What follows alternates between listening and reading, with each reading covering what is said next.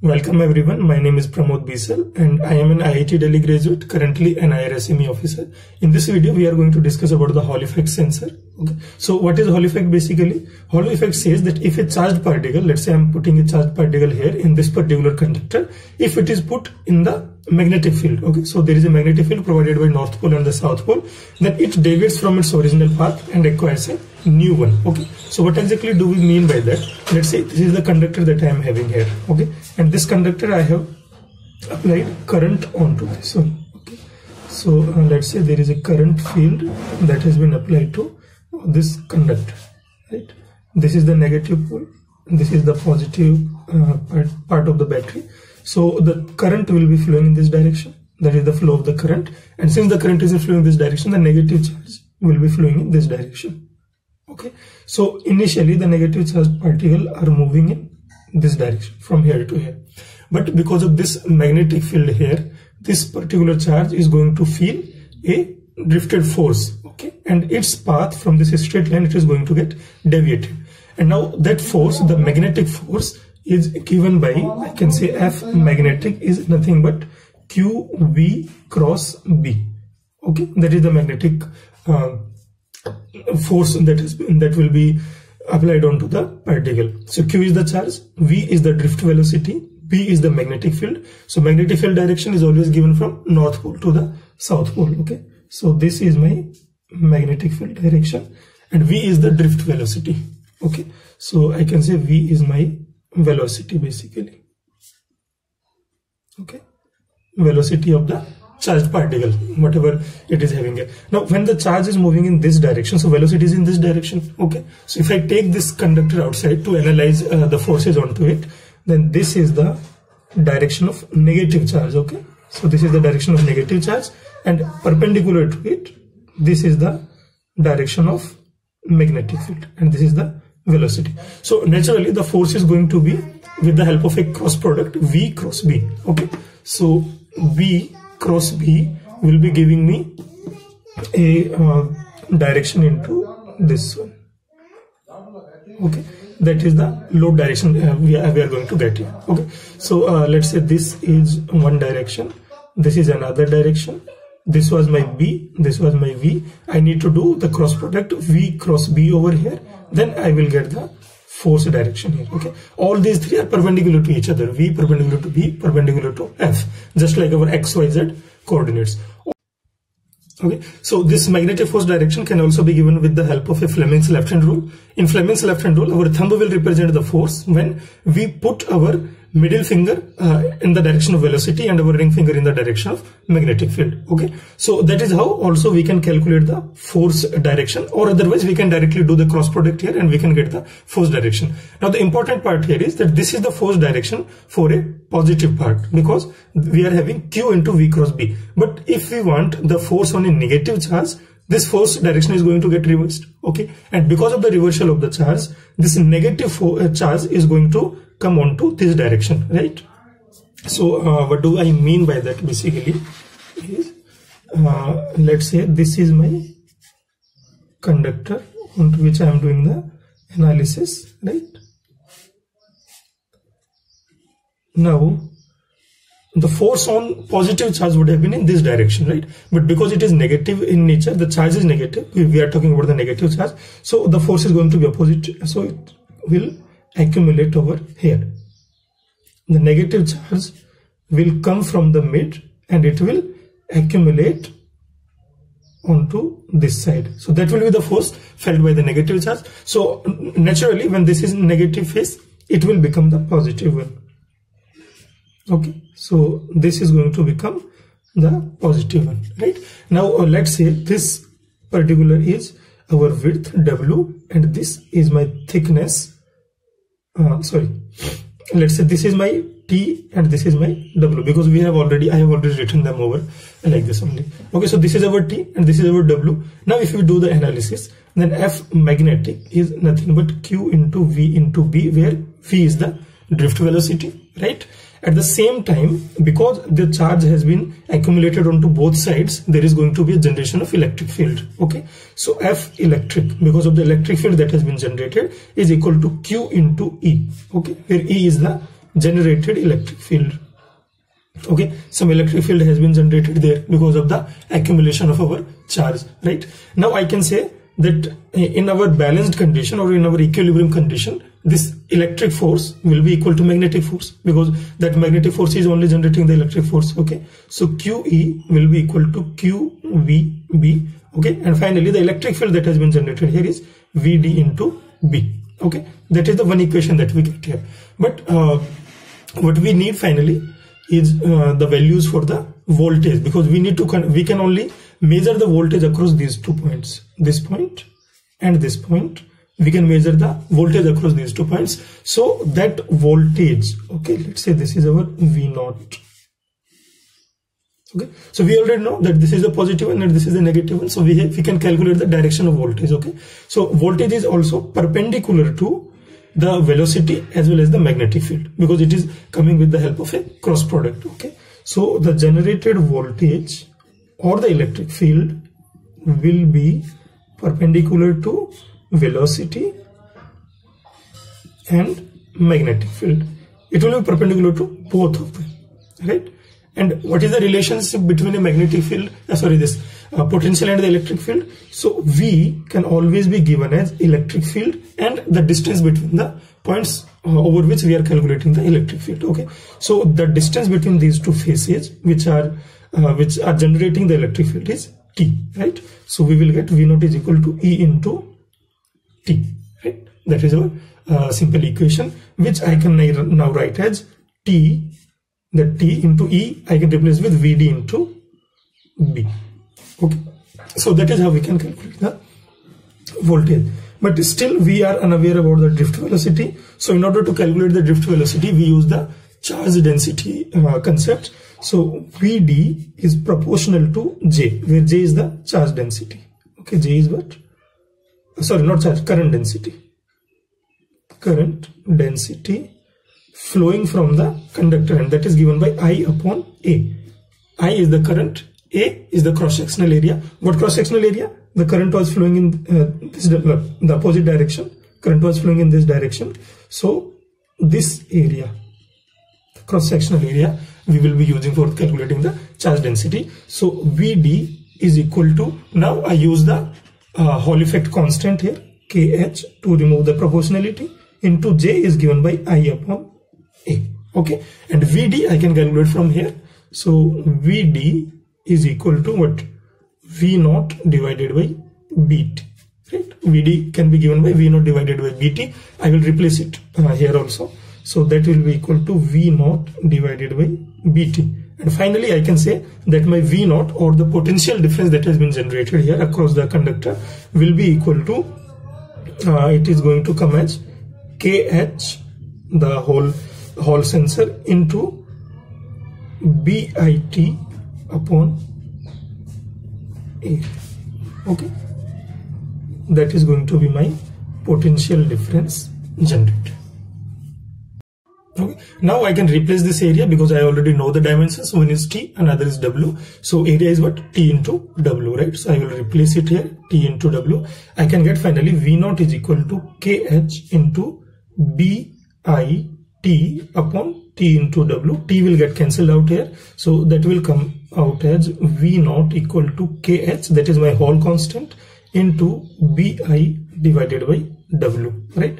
So that is the final result that we get out of our Hall effect analysis, right? So all these values we already know. KH is the Hall effect constant, B is the magnetic field, I is our current, W is the dimension of this particular conductor, which is along the magnetic field. Okay, so that we need to remember over here, that W was the dimension that is along the magnetic field. Okay, so it is usually represented as the thickness also. Otherwise also, if you are given multiple dimensions, then we need to take W as a dimension along magnetic field. Okay, so the dimension of the conductor or the semiconductor along the magnetic field, that only we need to take, otherwise our answer will get wrong. Okay, so that is how we can calculate the output voltage and relate it with the other factors. Okay, also the direction of output voltage can be given by V0 equal to I cross B. Okay, I cross B. So that will be giving us the voltage direction, I cross B, right? So it is very simple. The analysis is very simple, the effect is very simple, and now we have calculated the formula here also. Okay, now let's see some questions from here, and that will clear out our concept. Okay, so KH also I can say that is equal to V naught into whatever is my thickness in that direction along the magnetic field divided by BI. If we are given only one dimension, then we will assume that is W only. Okay, even if it says that it is T in the question, it doesn't matter if it denotes it with the help of a T or with the help of a W. We need to take the dimension which is along the this magnetic field. Okay, now let's do some questions here, which some practice questions we will be doing here. Okay, to understand the concept. Now the Hall effect census question are, if magnetic field of 0.1 Weber per meter square, okay, so that is how we denote a magnetic field in Weber per meter square, passed through current carrying conductor in perpendicular direction. Okay, so current and magnetic field are perpendicular to each other. In case they are not perpendicular to each other, then we need to do the cross product, or we need to take the sin theta between them into account. Okay, produces 10 volt at the steady rate. So V naught of the output voltage is 10 volt over here. If the thickness of the conductor, or I can say that W will be given only if only one dimension is given, means that is W. Okay, don't get confused with the T and W denotion. You use your own denotion, but that is the dimension we need, 0.1 meter, and the magnitude of the current is I is equal to 10 ampere. Now we need to calculate the Hall constant here. Okay, so as we have done the analysis, Hall constant is V naught into W divided by B into I, and that will be given by V naught 10, W is 0.1 meter divided by B value is 0.1 into I is 10 ampere. So it will become 1 unit. Okay, you can also write the units here also, like it will be in volts, it will be in meter, and it will be in Weber per meter square, and it will be in ampere. So you can write those units also, or you can simply say 1 unit. Okay, and in 2018 prelims there was a question regarding the formula for sensor voltage. Okay, so what is the formula for sensor voltage? V naught is given by KH into BI divided by W or T. So that was the question asked directly in our prelims. Okay, also as I told initially itself that in 2019 the working of Hall sensor was asked, so that also we have discussed over here. Okay, now let's see a few more questions, and then we will finish this topic. Now for a liquid level measurement, so let's say we are having this sort of arrangement which is used to measure the level of this liquid which is H. Okay, so H level we want to measure with the help of a Hall sensor. So we have provided a magnet here, and this is the Hall sensor which is carrying a current I. Okay, so what do we have here? Is used carrying 2 ampere current, means the current value that is given to us is 2 ampere perpendicular to the magnetic field. Okay, so our conditions are getting satisfied here. Magnetic field associated with the sensor is given as 0.2 H plus 0.1 Weber per meter square, where H is the water level in meter. Okay, now if output voltage is perpendicular to both B and I, which is our case basically, find the voltage magnitude if height is increased from 0 to 2 meter. For sensor thickness, so we are given the W, or it's better if you denote with the T also, that doesn't make any difference, 0.1 meter. KH value is given as 1 unit. We need to calculate the voltage here. Okay, so it says that voltage is increased from 0 to 2 meter. So we need to calculate the voltage at 2 meter. So V naught with respect to 2 meter that we need to calculate. So that will be given by KH into IB upon T, right? IB upon T. IB upon T, T or W, whatever we mention it with. I1 into I is given as 2, B is given as 0.2H into 0.2 into H. H is 2 meter, right? We are calculating with respect to 2 meter plus 0.1 and divided by thickness, that is 0.1. So the final answer that I will be getting here is, it will become 0.5 into 2 will become 1 divided by 0.1 is 10 volts. Okay, so 10 volts will be the answer here with respect to 2 meter. Okay, we can also calculate the answer with respect to 0 meter also, because then also the magnetic field is not 0, right? So potential difference at 0 meter height will be equal to KH is 1 into current is 2 only into यहाँ पे h will be given put as 0, but still 0.1 will come there divided by 0.1, and that will be 2 volts. Okay, so there is an initial value of 2 volt whenever the water difference or water level is 0, and then at water level equal to 2 meter it is increasing to 10 volts. So if we are asked the change in voltage from 0 to 2 meter height, then that change in voltage is from 2 volt to 10 volt. In that particular case, the answer would have been 8 volt. Okay. Otherwise, if it is asking simply the voltage at 2 meter, then it is 10 volt. If it is asking about the difference, the delta voltage at 2 meter, then it would be 8 volt. Okay. Now, this is our last question here. The gap between a cylindrical rod. So this is a cylindrical rod that we are having, and the Hall sensor is assumed as 0. Means these two are contacting each other. There is no gap here. Okay.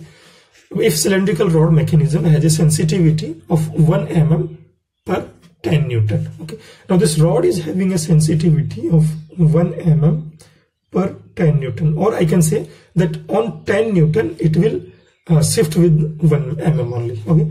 Then find the minimum input pressure, the pressure that I have to apply here, of oil which acts on the piston and generate the output voltage. Okay, so I need to generate the output voltage. So in order to generate the output voltage, this Hall sensor has to go into the magnetic field. Okay, so the distance that it need to traverse is 2 mm. So in order to generate a output voltage, X has to be 2 mm. The displacement has to be 2 mm. Now for 1 mm I am needing 10 Newton force. So for 2 mm I will be needing 20 Newton force. Okay, so in order to supply a 20 Newton force, that force is given by pressure into area, right? So I need to calculate find the minimum input pressure. I need to calculate the pressure here only. Okay, so what I can say now, pressure will be equal to force divided by area of the piston on which that force is getting applied. So 20 Newton divided by area. How much will be the area? Pi by 4 into d square. D is how much? The piston diameter is 100 mm, is 0.1 square, and that will be giving me this foot pressure value. Okay.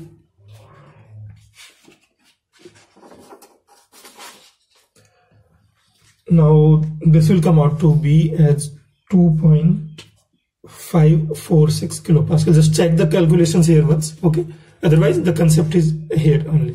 Now in second part we need to calculate the output voltage also, the generated output voltage, if the thickness of the Hall sensor is 0.1 mm and Hall coefficient is 10 units. Okay, so output voltage is given by KH IB upon the thickness, right? Because we had denoted the thickness with W. Okay, so that is equal to KH is 10 units into I. I is our current. Current was how much? 2 amps. It is given to me already. Current is 2 amps. Magnetic field is given as 5 Weber per meter square divided by the thickness is given as, how much was the thickness? Thickness of the Hall sensor is 0.1 mm. Okay, now the value is in mm, so that will come out to be, how much will it be? I think